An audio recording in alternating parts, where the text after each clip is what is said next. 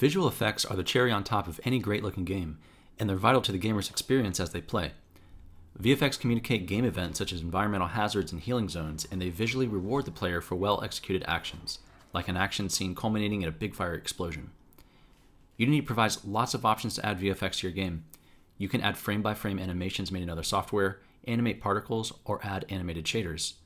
Frame-by-frame animation can be used in particle systems, where it is referred to as texture sheet animation.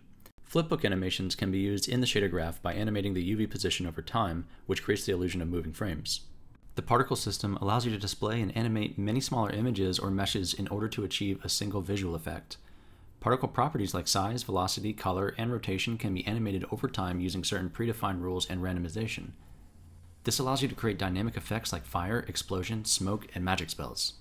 You create a new particle system by selecting the menu option Game Object, Effects, Particle System.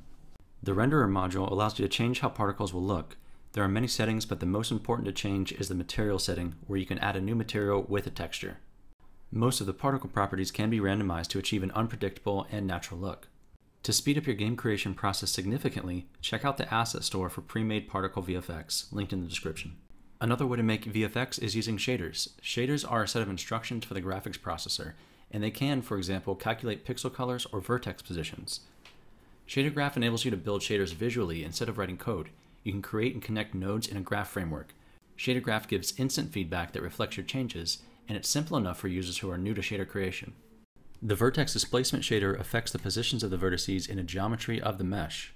To achieve the wave animation, gradient noise is used as a wave mask. The sprite that will be animated by the waving shader needs to have a sufficient vertex count, otherwise the animation will look rough. Flow maps are textures that store directional information.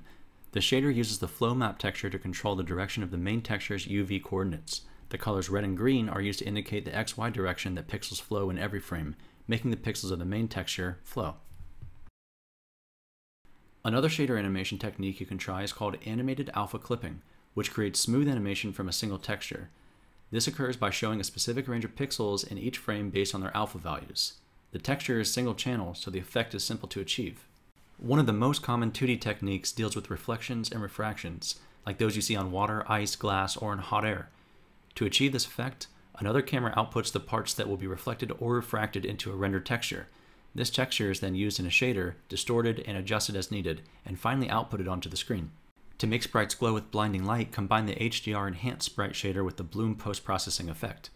Sprite masks are used to either hide or reveal parts of a sprite or group of sprites. For example, you could hide part of an image to produce a portal effect or make a collectible card with a 3D effect.